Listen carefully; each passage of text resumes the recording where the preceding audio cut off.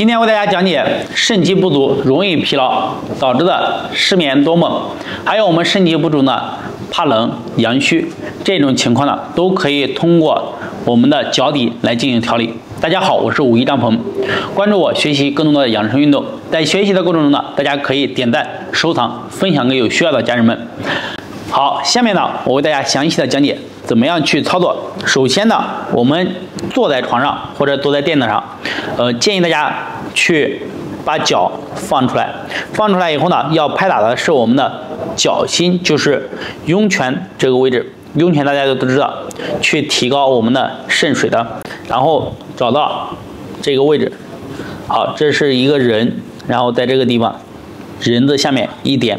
我们不需要找得太精确，因为我们把整个手掌放在你的这个地方去拍打。我们在拍打之前呢，先把手搓热，搓热了以后呢，就是右手拍左脚，我们右手的掌心劳宫对你的左脚的涌泉，左手反过来是拍右脚。好，先给大家示范拍左脚，这样1、2、3、4、5、6、7、8、9、10。拍的时候呢，力度适中，大家根据自己的情况可以增加力度。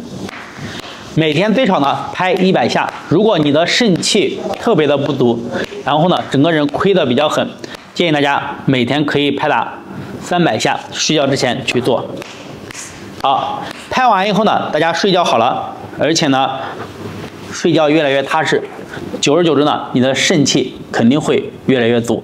这个呢，它是互相，就是说我们睡好觉跟我们的肾气足它是相互的，肾气足了也会睡好觉。希望大家呢认真的去做，把手呢这样1、2、3、4、5、6、7、8、9、10、11、12、13、14、15、16、17、18、19、20。拍涌泉左右各做，最低100次，最多可以做300次。睡觉之前做呢，效果会更好。好，这节课呢就为大家分享到这里。想学习更多的养生知识，可以点击左上角关注我。在练习的过程中遇到什么问题，可以在视频下方评论，我会为你解答。谢谢。